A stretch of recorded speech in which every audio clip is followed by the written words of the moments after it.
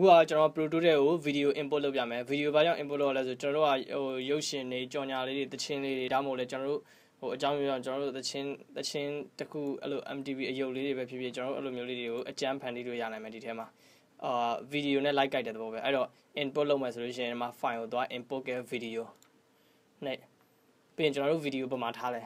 ဥပမာကျွန်တော် desktop မှာထားရဲဆိုလို့ရှိရင် desktop မှာဒီမှာကျွန်တော်တို့တစ်ခါတည်းမှတ်ထားမှာ Pro Tools က video play တဲ့အခါမှာသူက quick time နဲ့အလုပ်လုပ်တဲ့အတွက်ကြောင့် MP4 format တစ်မျိုးပဲသူအလွယ်တကူအလုပ်လုပ်နိုင်တယ်ကျန်တဲ့ format တွေကအဆင်မပြေတာများပါတယ်အဲ့တော့ကျွန်တော်တို့ input လုပ်မဲ့ video ရဲ့ format ကအများနဲ့ MP4 ဖြစ်နေရင်ပိုကောင်းပါတယ်အဲ့တော့ open ပြီးရင် okay လိုက် yes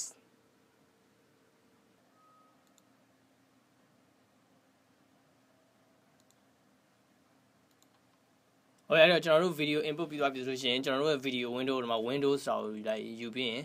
ဒီမှာ video ဆိုတဲ့ video window control 9ဆိုတာနှိပ်ပြရလိမ့်မယ်ကျွန်တော်ကဒီက sequence recorder ကြောင့်ဒီကောင်ကအပိတ်ခံထားရတယ်သူက video နှစ်ခုရှင်ဖွင့်လို့မရတဲ့အတွက်ကြောင့်ကျွန်တော်ကမှိန်နေတယ်ဘယ်သူမှမဆိုဒီမှာပေါ်နေလိမ့်မယ်အဲ့တော့ video window ကိုနှိပ်လိုက်ပြီးရင်အဲ့ဆို video play လို့ရပြီကျွန်တော် video အောက်မှာအလုပ်လုပ်လို့ရပါပြီ